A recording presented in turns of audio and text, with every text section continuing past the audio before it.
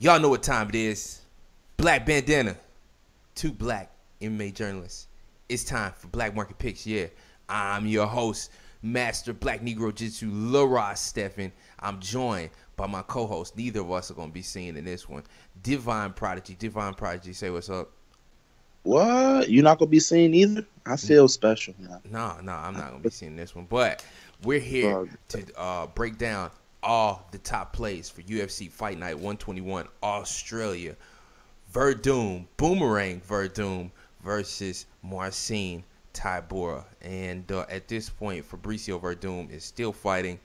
Him throwing a boomerang in Colby Covington's face will not affect his standing on this card. At least at this time, it doesn't look like it will. But, we got a very interesting card ahead of us. I would not think that you should play this one with too much volume. There are not too many great sticking points here. You just gonna try and get one perfect and then call it a day. What do you think of this card, Travas? This is a crap pile here for me. I think from a DraftKings standpoint, it's pretty tough. I think it's pretty tough to make lineups, especially with some of the guys I'm high on, like Eric Shelton being 9,200. I can't get with that. It's pretty tough. Can't either, brother. But anyway, our pricing tiers today are 9.5 to 8.8, 8.7 to 7.8, and 7.7 and below. Let's get right into this. I'm going to start my timer now. And we're going to start off with the top price range, which is 9.5 to 8.8K. My top overall play in the top price range is Alexander Volkanovski versus Shane Young. He should smash in this spot. Young shouldn't be able to stop his takedowns, and Volkanovski should dominate with his wrestling, probably to a finish inside the distance. That's my number one overall play. My number two overall play is going to be Ryan Benoit at $8,900. I think that he's like one of my most confident plays on the night. He is. I don't see how he loses against Mokhtarian. Mokhtarian is all kinds of horrible, and so I really like Benoit in this spot. And then my number three overall play in this price range is going to be the Dirty Bird, Tim Means. Apparently he had a foot injury in his last fight against Charles Oliveira. That's why in their first fight he was stuffing takedowns. In the second fight he got wrestle mauled. I think that he's much better technical striker. The only way Muhammad wins this is with his wrestling. And I think Means is able to stuff takedowns now that he's fully healthy. Travas, what are your top three plays in this top tier price range? Number three, I have Tuivasa. He's 8,800. He's in a heavyweight fight against Rashad Coulter. He's also the protege and main sparring partner of Mark Hunt, which I'm guessing is why he's on this Australia card. Now, this is a heavyweight fight, so it could go either way, but Tuivasa has some really good boxing, actually. And I think in this fight against Rashad Coulter, who we've just seen face Chase Sherman, he's a tough guy, but in a sense, this is going to be two guys just standing up. Now, it could get ugly after the first round, but we can have pretty much good faith that in terms of heavyweight fight, anything can happen. But I think Tuivasa can get it done with his hands against Rashad Coulter. Number two, I'm going to have to go with Eric Shelton, though I do not like his price at all. Janelle Lausa is just bad. And Eric Shelton had two tough matchups to start off with. So I think it's like the UFC is giving him like a curveball hit. Well, not a curveball, but like an easy pitch to hit. What's an easy pitch to hit? I don't know. Let's just say a curveball. A softball. They just throw him a soft one, throw him a soft one like that. But I think this is a smash spot for him. He should definitely style on Janelle Lausa. The only thing is, will he pay off that price? Because 9,200, I cannot get with. I really can't. And number one is Alexander Volkanovski. He should definitely dominate Shane Young here. Shane Young is decent, but this would be way too much for him, and it's on short notice. Volkanovski was just on Twitter saying how he wants a $50,000 KO bonus, which I guess could give more incentive to roster him just a little bit. Doesn't mean he's going to get it. But then he wants Jeremy Stevens next. But I don't like when people overlook their opponents. But I'm guessing maybe he realizes that he's a superior matchup in this case as well. So Alexander Volkanovski is number one. Okay, and our middle price range, we got 8.7 to 7.8. My number, and I hate this price range right here. It's just Me nothing too, you can man. But you trust. chose it. Um, my number one overall play in this price range is going to be one Jake Matthews at $8,500. Hmm, I think that he's a better wrestler here, which is very important. He usually struggles when he can't get his wrestling going. He's got good striking, probably the more active striker, more active fighter overall. I think he should win this fight against Felichkovic, who is kind of underwhelming at times. Not a bad fighter at all, just underwhelming. But I find myself, if I like anybody, it's Jake Matthews. That's the person I feel like will definitely win. My number two overall play in this price range is going to be one Frank Camacho at $8,400. I think that he is the fight between him and Damian Brown is very valuable.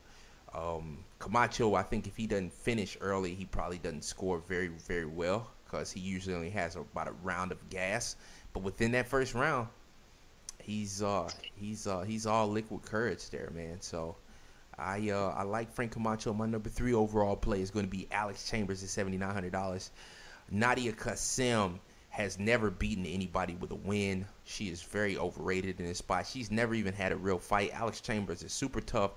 She's got a good ground game. She's been training at ATT Coconut Creek. She's older now, but grappling is usually what really stifles women that don't have a lot of experience in MMA. You have to remember that women don't have wrestling programs and whatnot. So with Alex Chambers should have the big grappling advantage here, I think she crushes it and ends up being a very underplayed value play.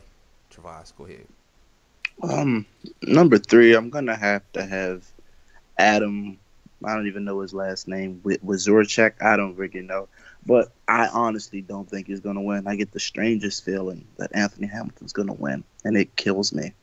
But I guess for the chance that Adam touches Anthony Hamilton's chin, which we've already seen Marcel Fortuna, who's on a 2-fight losing streak, touch, you have to at least throw a dart on up there. At 8,700 though, for a guy I don't think is going to win, it's pretty hard to pay that price. But if he does, of course, he could pay off handsomely. But I don't trust this matchup at all, at all. At number two, I have Frank Camacho. I know he moved down to his natural weight class, which is going to be 155 for this, facing beat down Brown. If Frank can, well, which might help his cardio. I don't know, but I know his last fight against Li Jiangliang, he got tired basically after the first round. But I'm guessing this might help. I don't know, but if he does, he has great power, and if he lands on beat down Brown, who was just knocked out in his last fight, but if he lands, it could pay off great for us. But I don't know. I can't trust it, especially after seeing his last fight. I have to see some major improvements. And number one, I'm gonna have to go with Nadia Kassem. I know you touted Alex Chambers, but Alex Chambers to me is a human punching bag. She's down near 40. She's coming off a 2-year layoff. She was getting dominated by Kaylin Corinne before she got the armbar. Not a bad fighter, man. She's not, but her UFC record don't show anything otherwise. Well, she hadn't 1-6. Jesus. All right. 1-6. 1-6. I get even against Paige Van Zandt, who is a terrible fighter. She's overhyped. But I think Nadia Kassem could, even though she doesn't have a win against anybody with a credible record at all, Nadia Kassem, I think the UFC brought her in to smash. And who gets smashed? Alex Chambers.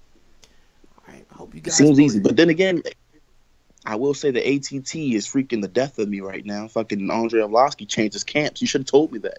I wouldn't have been on freaking. We got 2 minutes 30 seconds left, buddy. Well, go ahead, price Danny. range 7.7 and below. I'm going to go with Anthony Hamilton as my. No, I'm not. Rashad Don't you say that. Is my number one overall play. I think that him versus Tuivasa is an excellent fight. If Tuivasa has conditioning problems, and I think Couture is super tough and he's got a pro boxing background, and if he wouldn't have got hurt in that Chase Sherman fight, to his knee, I think he would have won, no doubt about it. So I like Couture. I think he's very underrated in this spot. He has UFC experience. We know he's got conditioning, he's got heart, and we don't know what Tuivasa has outside of big power. My number two overall play in this price range is going to be one Nick Lentz. I believe in the curse of Will Brooks. What? Yes, they're both training partners from American Top Team, former training partners. I heard Nick Lentz is the better grappler by a long shot. So I'm riding the Nick Lentz train this weekend. I'm not gonna have all of Don't Nick play Lentz, Nick against that. but I Don't will play Nick. have a good bit. He should be severely underowned. You're my number Do 3 not play overall Nick. play in this price range is going to be Anthony Hamilton. I don't think Adam W is very good. I don't think he's proven anything, and so I really do think that he can get. I like Hamilton to win this. I'm picking him to win. So I'm all over Anthony Hamilton. I won't have 100%, but I will have healthy exposure, and I have healthy exposure to his opponent as well. But I like Hamilton better. Go ahead. Oh, yeah, take all the time. Oh Number 3 is shit, we Anthony got 46, 45. Number 3, Anthony Hamilton. Like I said, I think he wins. I get the strangest feeling he wins, and if he does, it's going to be from the wrestling, which can rack up points. I hate it, but I love it at the same time. Anthony Hamilton, you make me sick. Number 2, I'm going to have to go with Bojan Velikovic. I think he's going to outlast Jake Matthews in this spot. He just lost to Andrew Holberg. No offense to Andrew Holberg, but Andrew Holberg is not good. Velikovic can stand. He can wrestle. He's pretty much all-around fighter. And I think 19, Jake Matthews is 18. decline, though he's coming up to 170. So I'll give 15. him the advantage there. And number 1 is going to be Bilal Muhammad. I think he beats the hell out of Means. Honestly does. Means is inconsistent. Bilal Muhammad has the striking, has the wrestling. 6, And I think that Bilal Muhammad is going to be a smash spot. 3, baby. Smash. 2. That's it. All right, great. Fucking Barely made it. There's my alarm Barely. going off in the background. Hope you guys enjoy Black Market Picks. This card is very underwhelming, but we seem to talk the longest on it. So we barely. Bilal Muhammad, baby. I'm telling you. I don't know. We'll see. We shall see. We'll see what he does. But that does it for Black Market Picks. Hope you guys enjoyed it. If you want the full breakdown, go check out the MMA Edge Fantasy Podcast, YouTube, iTunes, Stitcher, SoundCloud, Google Play. And we'll catch you guys next week.